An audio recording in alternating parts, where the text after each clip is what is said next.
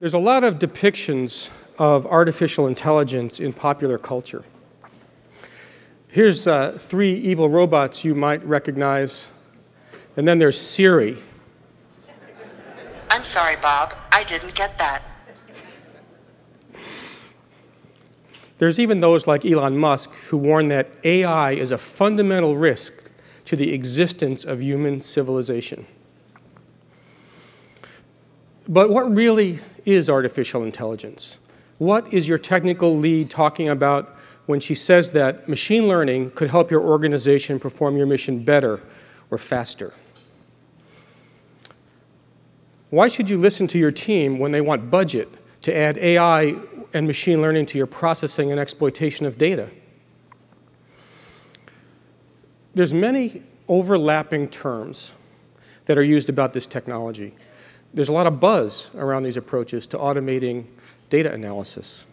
My goal for the next few minutes is to help make clear what the nature and potential of this technology is, and perhaps to get you thinking about how it might be useful in your particular mission or business area. Here's one definition I like from when I studied this stuff. Machine learning provides a set of tools that use computers to transform data into actionable knowledge. Back in the day, it used to be called data mining. We were just lowly data miners toiling away in the mine.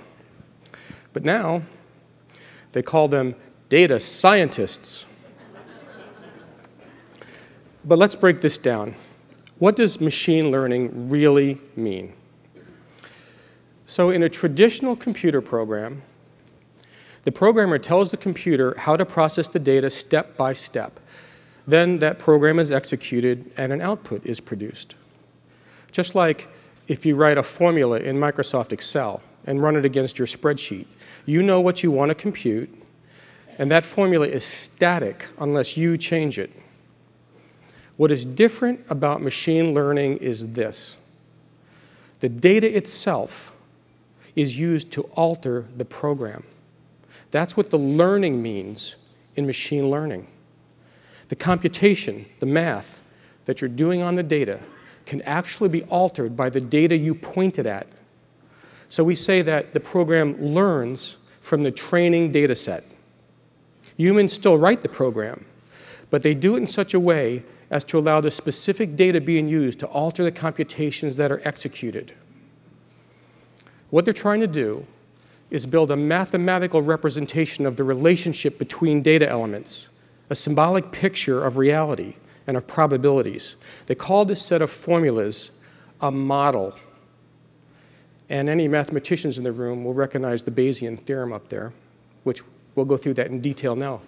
No. So the model gets inputs from the data set. Data scientists train the model on a known data set, such as a set of known bad actors, or they can train the algorithm to recognize words to do what's known as natural language processing.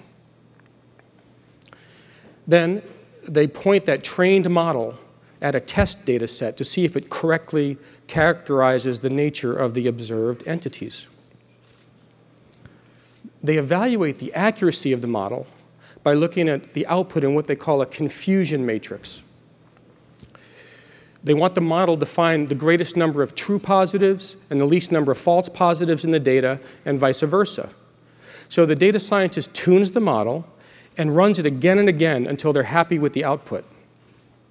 But they also have to be careful not to tune the model too closely to the training data, or it won't find a thing when they use it with real-world data. That's known as the problem of overfitting the model. This is why experienced data scientists are so valuable. There's a subtle art to tuning the model, but not overfitting it.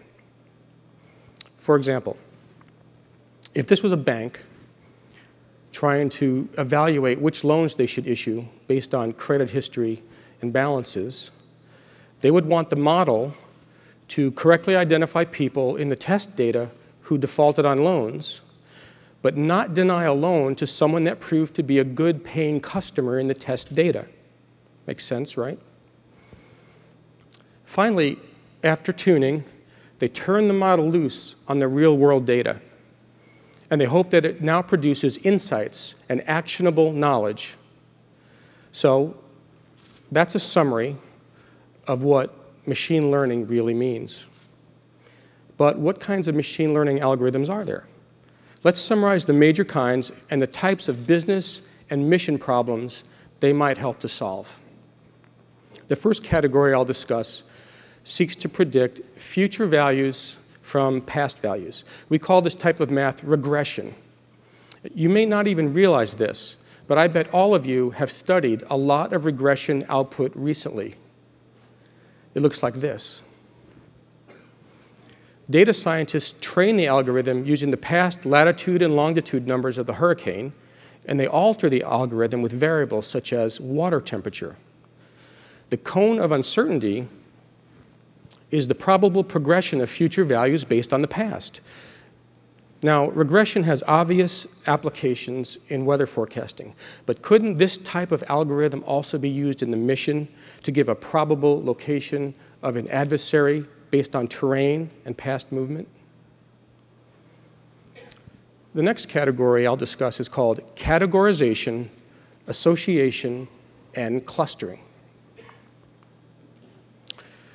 This is used to answer what I call the Sesame Street question. Which of these things belongs with the others? Clustering seeks to assemble groups that are most like each other and most different from all the other groups. The commercial world uses them for customer segmentation. People who bought this might also like to buy that. Can we think of a mission use where you'd want to look at a huge pool of data and get insight into which of the entities should be perhaps grouped together? Decision trees, known as rule learners, are used to divide data into smaller and smaller portions to identify patterns that can be used for prediction.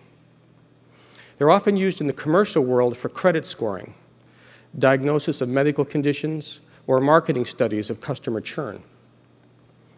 In the mission, decision trees could be used to help analyze courses of action, what is most likely to occur and what is most dangerous. Another type of algorithm used for predicting behavior is called market basket analysis. It's actually named for the original use case, which is analyzing point-of-sale data to understand which things are purchased together. This is where we get the classic example of the relationship between diapers and beer. Analysis of sales receipts can tell us that when the wife sends the husband to the store at 11 p.m. to buy diapers, he also buys a six-pack. Therefore, put the beer near the diapers. Basically, market basket analysis says if a given entity has feature A as well as feature B, that implies it might also have feature C. So can we think of where this type of logic could apply to the mission?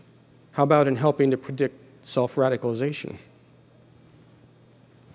The last type of algorithm I'll discuss is called artificial neural networks. These are the ones that most closely fit the science fiction idea of artificial intelligence. As the late Arthur C. Clarke wrote, any sufficiently advanced technology is indistinguishable from magic. In neural network algorithms, the math is processed in packets that are analogous to how dendrites and neurons connect in the human brain. At each node, the weighted inputs of the data are summed together. Then they're passed on to what's called an activation function, which measures whether or not the input should be passed on to the next neuron. The output of one node is passed to the next, which also measures the weighting and performs its activation function.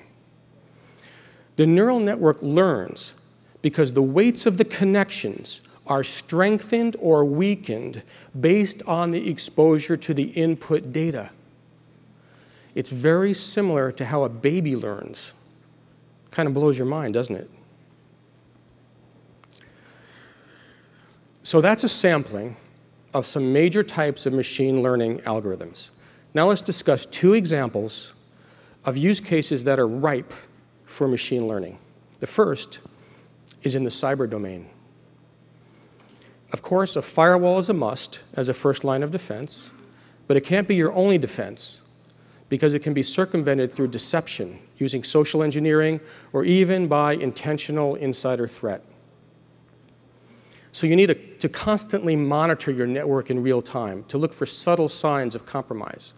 Machine learning can help identify attacks at the speed that's required. Using clustering algorithms, features such as subnets, departments, people's roles, access locations, shifts, and so on, can be used to identify what is normal and focus the attention of your responders on that which is not normal. Once the team has investigated the anomalies, they can use the positives and false positives as input to subsequent machine learning to refine future results. The end result is a system that surfaces problems faster and with fewer false positives. Here's a second use case where machine learning can help further the mission.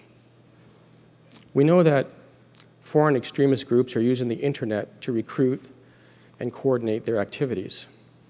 Counterterrorism and law enforcement organizations are investing in machine learning to help them analyze these data streams, to learn how these groups are organized, and to help prevent future attacks.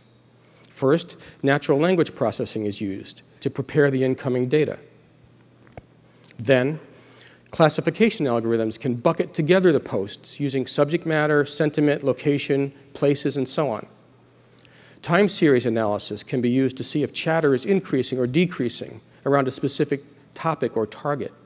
And finally, a decision tree can suggest groups with similar messages to identify influencers or cross-memberships. Without the automation of machine learning, the task of processing the volume of data needed to gain insight would be insurmountable. These mathematical algorithms have been around a lot of years. But what's different now is we have an explosion of big data we can use to train models and use machine learning to get signal from the noise. This can help get to the true answers we need when they're needed. But there are two big challenges in delivering that benefit. The first is a people problem. It takes a long time to train an experienced data scientist. And the second is a technology problem. Machine learning using big data is a heavy computing performance problem. Here's the people problem. Look at the steps of the data science process. They have to know how to wrangle the data from multiple sources. They need the experience to prepare the data correctly. They need to know which algorithm to pick and then train it with the learning data set. Then they have to evaluate the output and tune the model for a given mission problem. All of this takes a lot of experience and skill. That's why I say that good data scientists are as rare and as talented as rock star unicorns. But NS2 can help with this challenge, to bring the power of machine learning to bear on your mission. SAP has developed a set of software tools which help to democratize data science by automating the data preparation steps according to which algorithm is needed for a given mission or business problem. The idea here is that you can arm your subject matter experts who are not mathematicians or data scientists with the capabilities of machine learning. This is a powerful combination.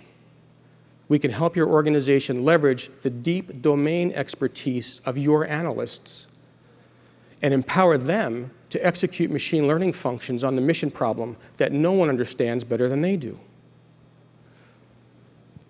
The second challenge to executing machine learning is that it's very compute intensive.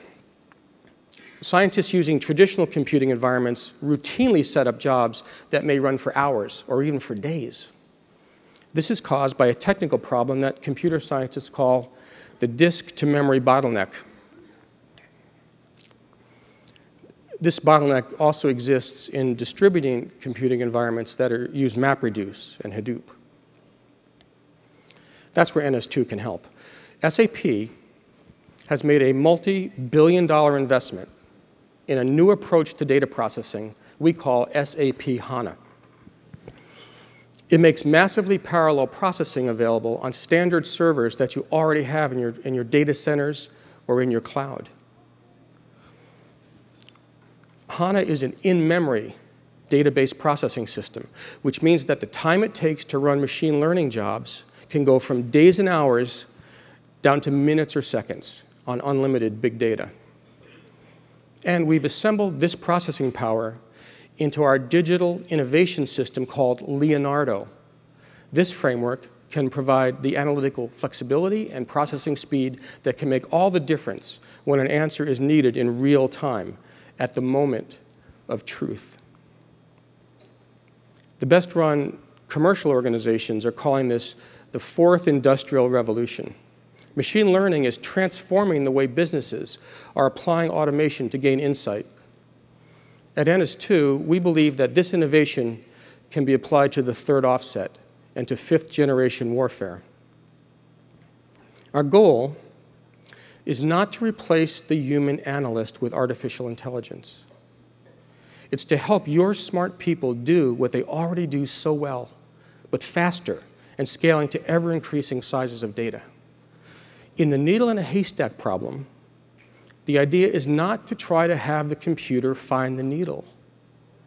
It's not to replace humans with machines. Instead, the goal is to shrink the size of the haystack.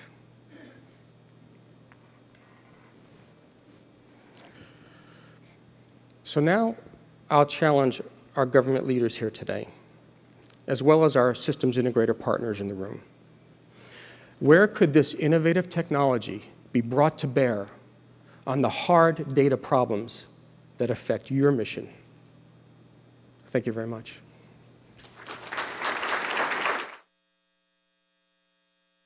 We live in a connected world. Exabytes of data are produced every day. With information comes opportunity. Commercial innovators have developed novel ways to collect and exploit massive data. Some of these advancements hold the potential to transform the national security mission. Wearable technologies collect biometric data to measure customer behavior and help retailers better regulate supply and demand. The same real-time processing can enable more rapid data fusion from ISR sensors. Data analytics and the digital boardroom allow corporate executives to make better informed decisions. The same technologies can deliver situational awareness and provide the real-time common operating picture the mission demands. Managing a global manufacturing supply chain requires fusing data from multiple sources: sensors, streaming, human and data stores. It's the same multi-int fusion that drives reconnaissance, logistics, and force planning. In the corporate world, leaders use social media to listen to the voice of the customer. Likewise, sentiment analysis can provide deeper context into a subject's influences and intent. Commercial innovations can revolutionize the mission. This technology is not a future state. It's today's reality. How will you innovate?